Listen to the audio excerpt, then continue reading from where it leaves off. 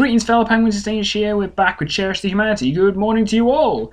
And apology, I know, again, a bit late, but still I expect this to be out on the day. Anyway, found a new story for you guys. This is pretty cool.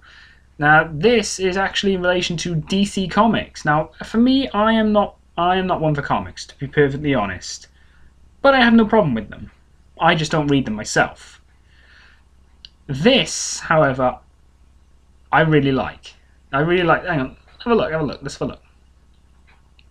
An 11-year-old girl in Illinois made headlines last month when she wrote to DC Comics wondering why there weren't more female superheroes and why the ones who did exist got stuck with not very practical costumes. A fair point. The company first answered Rowan Hansen via a tweet.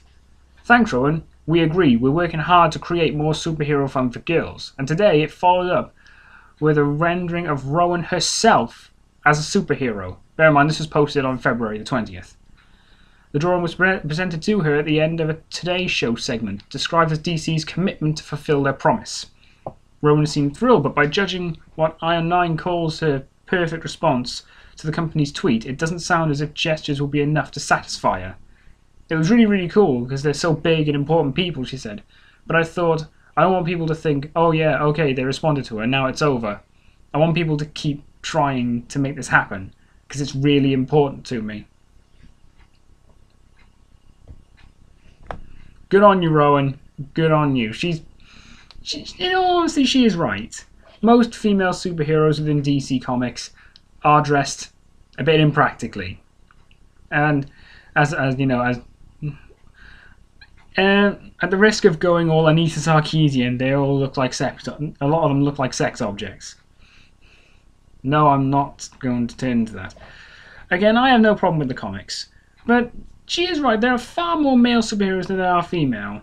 Let's be perfectly honest. So I mean, she's fine to think this. And the fact that DC replied, saying, you know what, we agree, we're going to do it. And they started this. And she's saying, okay, this is good, this is really good. But this isn't enough. Need to keep at it. Consistency, that is what's important. That is sweet as hell. I love it. I love it. And, you know, it makes me happy. This kind of thing made me happy, and I hope it made you happy as well. It's a nice story. You cannot deny that. So, that's today's story done. Thanks for watching. Leave a like, leave a favourite, subscribe so that you can become part of the Penguin Army today, and we will defeat the Cheer Squad. So until next time, fellow penguins, Danish out.